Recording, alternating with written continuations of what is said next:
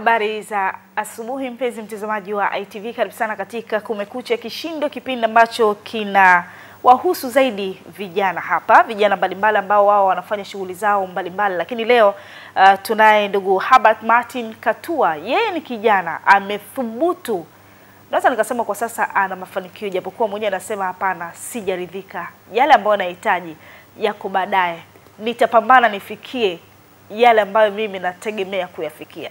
Tunaombea hivyo. Karibu sana Herbert Martin Katua katika Kumekucha Kishindo. Utakuwa nami, jina langu Amina Chengo, kuanzia sasa hadi pale itakapotimia saa 3:30, saa 3:30, ambapo inakuwa tamati ya kipindi chetu cha Kumekucha Kishindo. Herbert, karibu. Asante sana. Tunaangalia uthubutu kwa vijana. Wewe nikikuangalia ni kijana. Lakini nimesikiliza story yako mwanzo mpaka hapa ambapo umefikia, japokuwa unasema mafanikio niliokuwa nayo bado sijaridhika nayo. Unategemea kuwa na mafanikio zaidi ya haya ambayo uko nayo. Kwanza uliwezaje kuthubutu? Uthubutu unatoka ndani ya moyo. Pale unapoamua kwamba mimi sijaridhika na maisha ambayo naishi. So unasema like I want to do more, I want to work more, nataka ni achieve level fulani ya maisha. So uthubutu unatoka na drive. Unajua ile kitu kinatoka ndani ya moyo wako kwamba nataka nifanye kitu fulani. Na hizi ndoto nilikuwa nazo tangia niko mdogo. Nilikuwa natamani sana kuja kufanya biashara, natamani kuzunguka dunia, natamani kuinvest, natamani kuinua wenzangu. So ilipofika stage nikasema nguvu zinaruhusu, kwa nini sifanye? Lakini umeanzia mbali. Sana. Wewe naambia umeuza. Nilicheka sana mwanadamu, nimeuza nguruwe mimi sister. Lakini miongoni mwa biashara ambazo umepitia mpaka sasa ambapo umefanikiwa. Mimi nasema kwamba umefanikiwa, japokuwa unasema mafanikio haya mimi kwangu sijaridhika nayo. Kabisa. Hatua zipi ambazo umepitia? Kuna changamoto kwa sababu kila kizuri kina changamoto yake.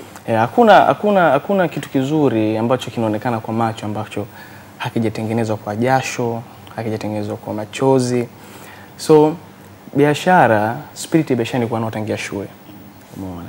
Shule nilikuwa mtaalamu sana kutoka shule kwenda kununua biskuti, kununua chips, kuja kuuzia marafiki zangu. Ulianza mapema? Mapema sana. Na shuleni hakuna mtu ambaye mjua katika hatua. So nilipofika safari yangu kabisa official kwamba nimeanza biashara, niko high school. Nilikuwa nasoma shule inaitwa St. Peter Clever Dodoma. Nilipofanya biashara ya kuuza biskuti sana kisirisiri shuleni usikamatu. Mama anajua, baba? Hawajui. Na nikakusanya mtaji kidogo, niko kama na 500,000. 500,000 ni biskuti na pipi. Nikajiuliza nifanye kitu gani? Natamani kufanya kitu. Hapo niko high school, natamani kwamba nikimaliza form 6, wakati huo nilikuwa nasoma ya science, nilikuwa nachukua PCM. Uko vizuri. Kidogo. So nikasema natamani sana nikimaliza form 6 nifanye biashara. Ina maana kumbe ndoto ya biashara ilikuwa ndani yangu. Okay. Nasoma science, ile biashara iko ndani yangu. Naweza labda nimelisi kwa mama yangu labda. Nifanye biashara. Okay. So nikatamani sana nikimaliza form 6 nifanye biashara. Nikiangalia soko la ajira Tanzania ni kazi sana.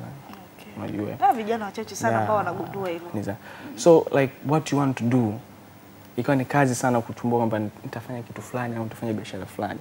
So unakuta unaandika leo nitavuza nini, nitavuza pipi, unajua kila mtu ametoboa kimaisha kwa namna yake kipekee. Hiyo style ya kuandika biashara, aina ya biashara ambayo unafanya, huwa unakuwa na share na watu kwa mwingine pipi hapana.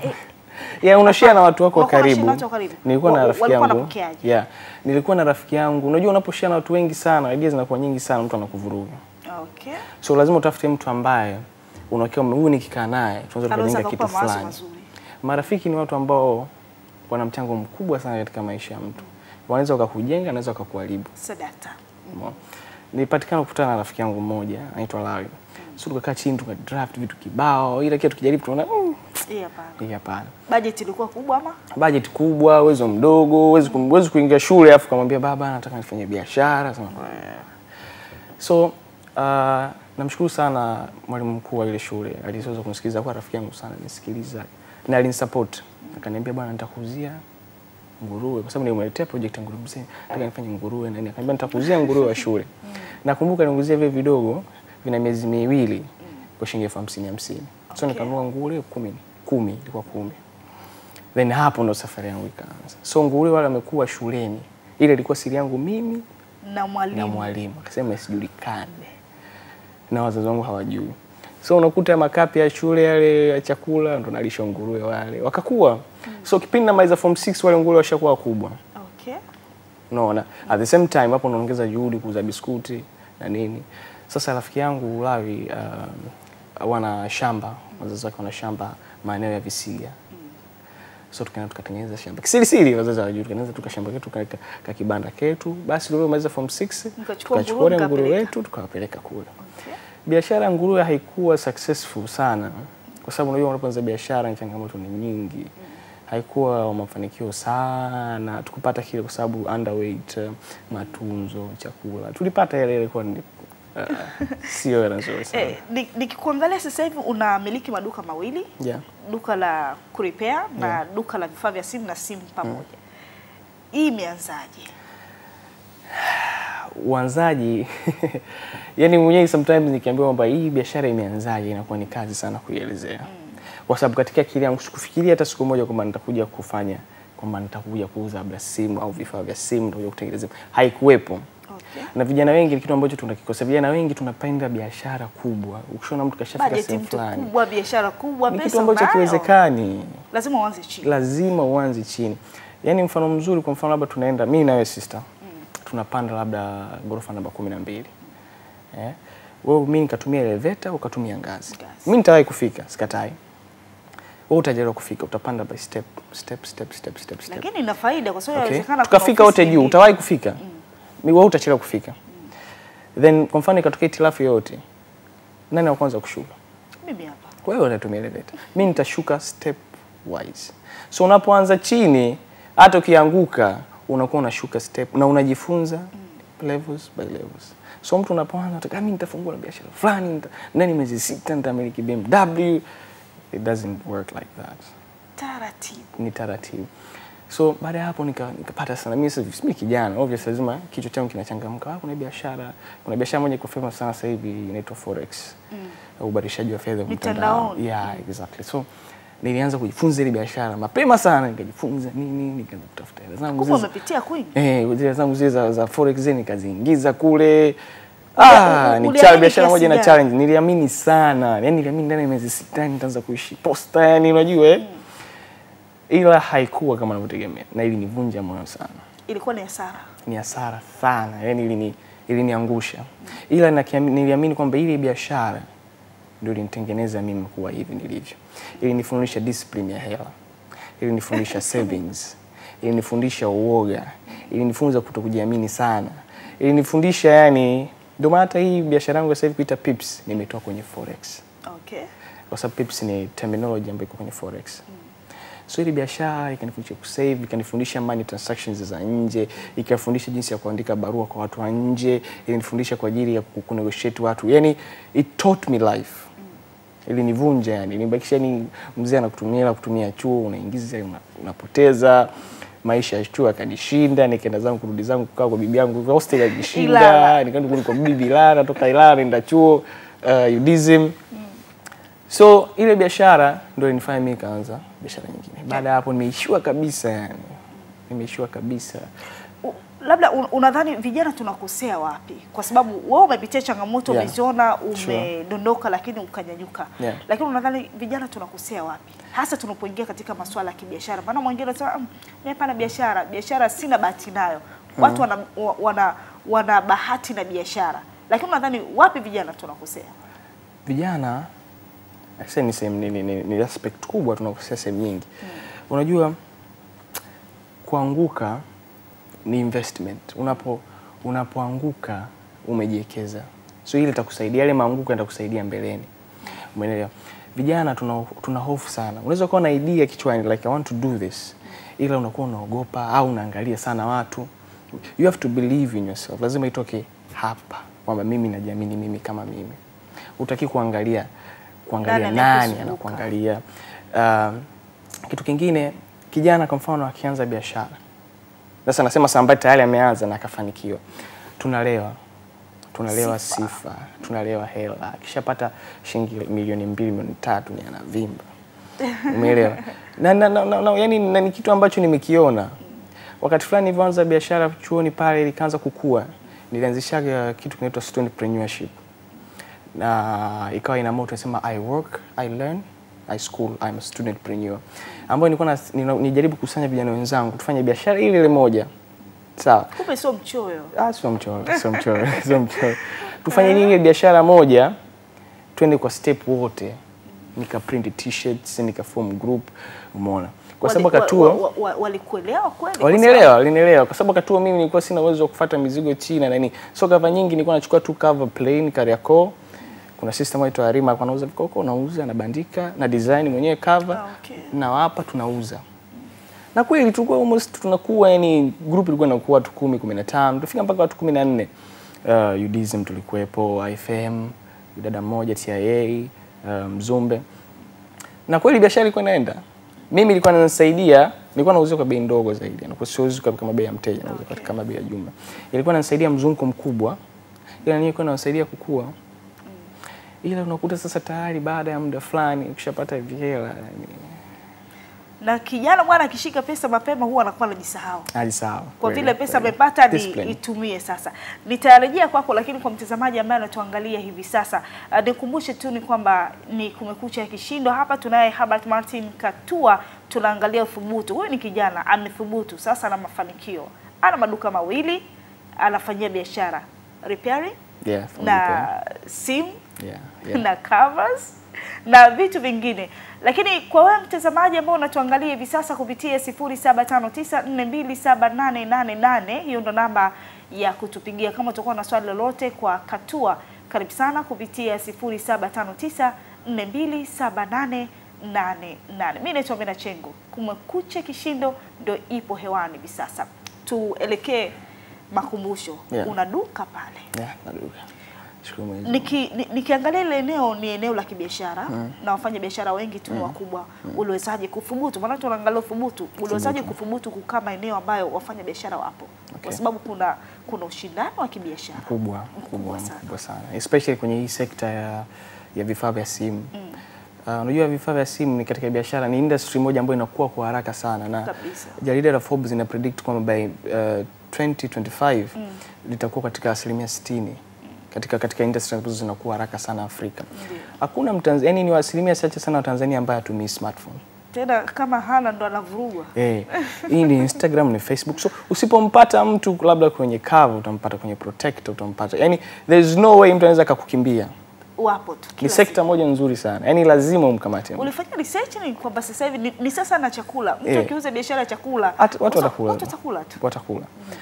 So unapoona mtu anakuona pale makumbusho, mimi sikuanzia makumbusho. Sikuanza makumbusho. Nikianza hostel, nauza hostel. UDism pale University of Dar es Salaam. Nimetembea sana hostel. Nitembeza bidhaa zangu, Kwa umenitumia umebeba simenti, unatembea.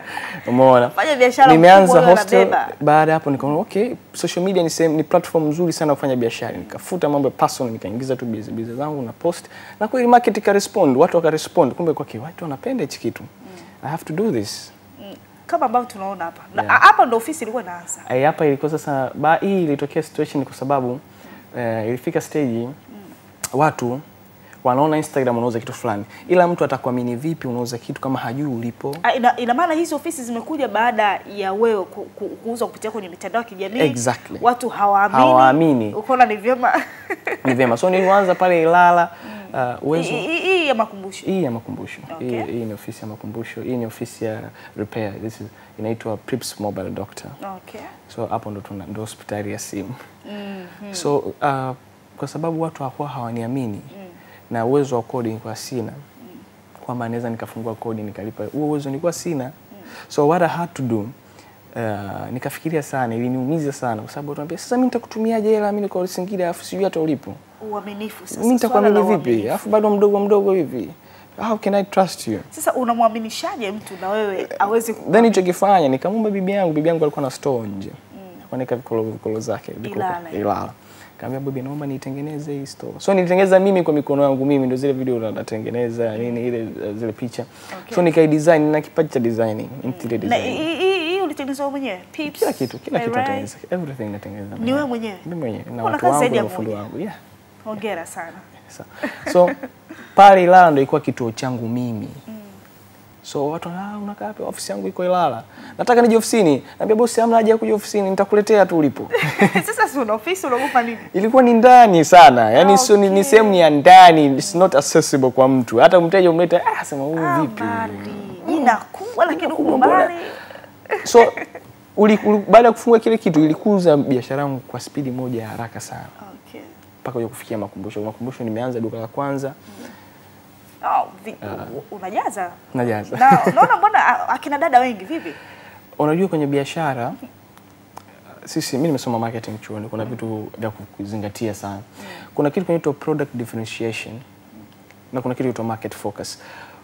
Ukivizingatia hivi na kitu kingine cha tatu ni customer service. Ni vitu vitatu ambazo ni principles zangu kubwa za kibiashara. Yaani lazima utofautishe bidhaa yako, product differentiation, lazima utofautishe bidhaa yako na bidhaa ya mtu mwingine. Umeona? Lakini hiyo ya pili market focus, kwamba okay nauzia watu fulani ila market yako umefocus watu fulani, watu gani? Na ukiangalia ukikamata wadada ni watu wanaopenda vitu vizuri. Wanapenda sasa hivi wasema kudamshi, wanapenda. So nilivyokuja kurealize kwamba let me focus kwa wadada. Product zangu hizo za kitofauti na mtu yoyote na niko mae na customer service. Okay. Ukiingia pale dada mimi ofisini kwangu utapenda. Nimeona hata video ni wanawake wengi hata muonekano pia. Yeah. Ukifika pale utapokelewa vizuri. Mtu ana take selfie, eneo nzuri. So that's what na mimi ndicho ndio kitu kikubwa ambacho kimenifanya mimi niwe maendeleo ya haraka. Lakini umesomea marketing. Hivi vitu vipo. Jinsi ya kuweza kuingia kwenye ushindano wa kibiashara. Hivi vitu vipo. Yes. Okay. Labda unawaambiaje vijana kuhusiana na kujituma, kwa sababu wewe ni kijana umeanza kujituma mapema sana. Lakini mwingine anakuwa na nafasi, anaona bora alale.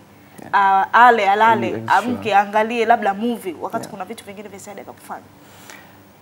Ni kweli mimi bado kijana mdogo sana. Na miaka 22. I'm very young. Ni mdogo kabisa. Ni mdogo sana. Ila nimeweza kufanya vitu vyote hivi kwa sababu ya vitu vichache ambavyo nimevizingatia. Ni vitu ambavyo kila siku unavisikia. Kujituma, kuthubutu. When I'm saying this ni kama narudia marudio. Hakuna kitu ambacho naweza nikakitamka mtu hajakisikia. Okay. Labda ni kusisitizia tu. Kujiamini, kujituma. Unapokuwa kijana unakutana na vitu vingi, unakutana na vishawishi vingi, unakutana a lot of things, umeona. Ila unapoamua kwamba I want to do this. Biashara unaweza ukapewa mtaji milioni 10 na biashara ikafa. Ilibidi itoke moyoni, like kwamba mimi nataka nifanye kitu fulani. Huoni kwamba labda wewe kwako mafanikio yamekuja kwa sababu ulikuwa na damu ya biashara? Mara mwingine anasema mimi biashara siwezi.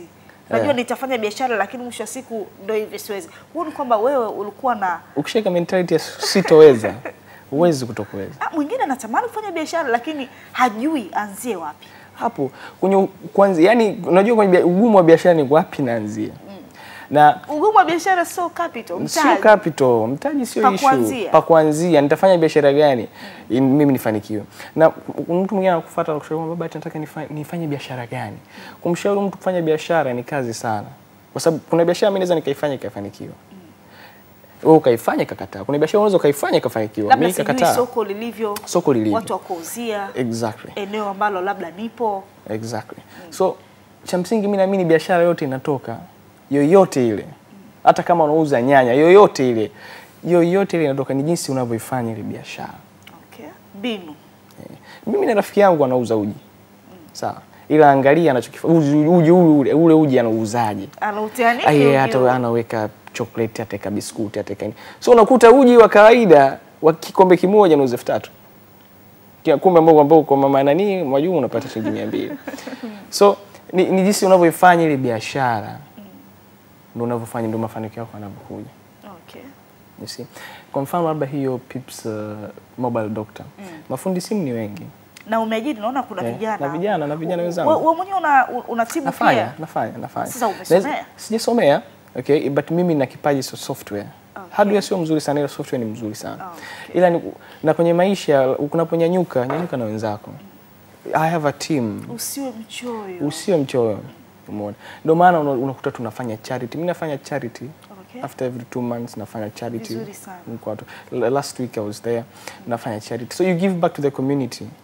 Umeona? Hata kama ni kidogo lakini unarudisha. Hata kama ni kidogo unarudisha. Hiyo pia ni baraka kwa Mwenyezi Mungu. So vijana inabidi tuthubutu. Na pia kwa sababu naamini hichi kipindi kinaonekana na watu wengi, ni bora pia kuadvise jamii yetu ya Kitanzania. Tena umwangalie pale ili ajue. Jamii yetu ya Kitanzania inamlimit sana kijana. Unajua. Kwa mfano unapoanza pale biashara, kwa mfano mimi naenda labda benki, wakati unakuwa naanza biashara, sina uwezo wa kuingiza 100,000 kwa siku benki. Nilikuwa napeleka 5,000, 10,000. Unaenda benki, sawa. Wakisha kuona ni kijana huko yani hawakuamini yani mfumo yani the society itself inambana kijana kufanya vitu vya maana. Unajua unaenda sehemu yani kwa sababu ni kijana umekaa huyu hapana.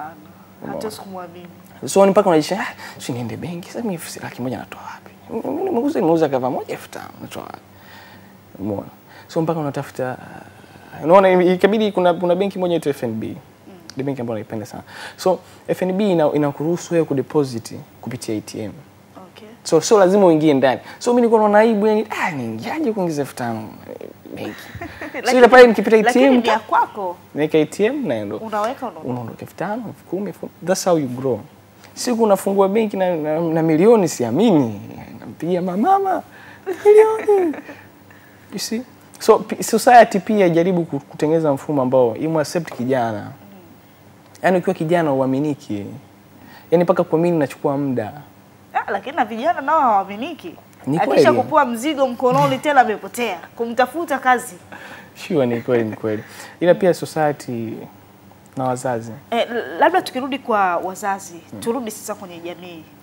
Wazazi, walezi wana mchango gani ambao unaweza kumwezesha labda kijana kupata mafanikio? Mimi naamini 98% wazazi wana mchango mkubwa sana. Mafanikio yako yalichangiwa kwa kiasi gani? Ni mafanikio makubwa. Unajua mzazi anaweza asikupe mtaji. Mtaji si kitu. Mtaji it's nothing.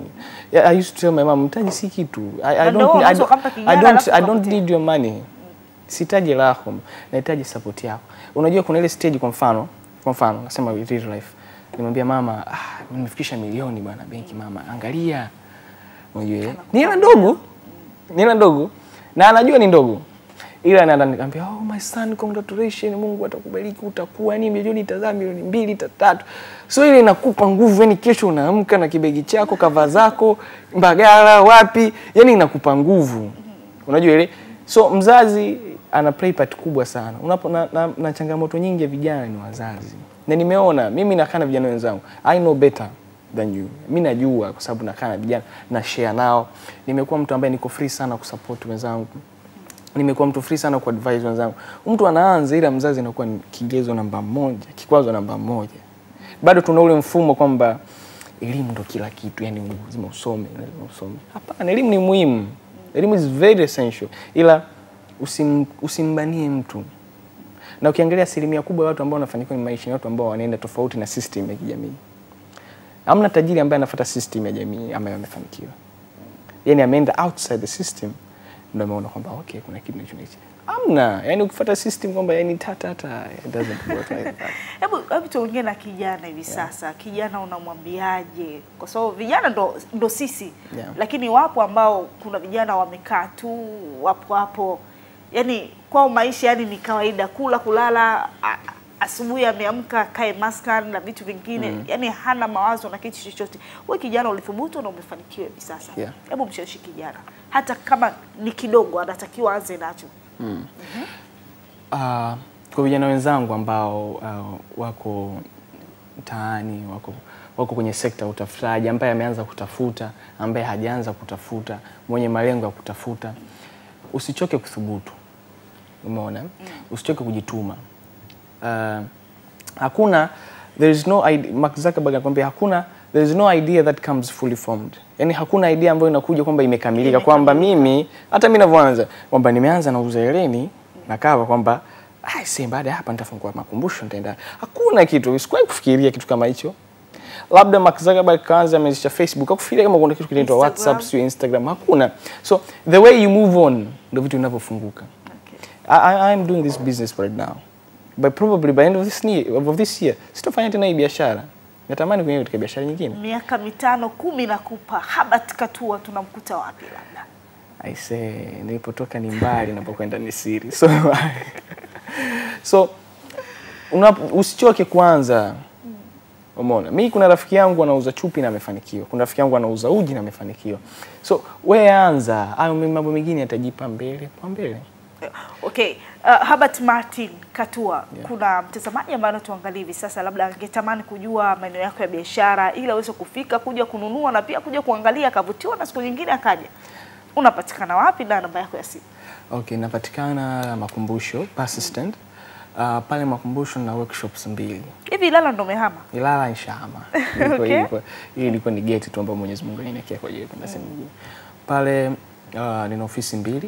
Ya kwanza ofisi kubwa kabisa imeandikwa Pips by Ray, nadhani umeona kwenye video ile ambao na majani theme fulani hivi, ambao huko sasa ndo nauza accessories za simu, begi, nini, a lot of things. Natamani, naamini kwamba ndoto yangu ni ile biashara Pips itauza vitu vingi zaidi ya vitu ambavyo navyo sasa hivi. Ndio maana sasa hivi naanza kuuza begi, naanza kuleta saa, naanza kuleta vitu vingine.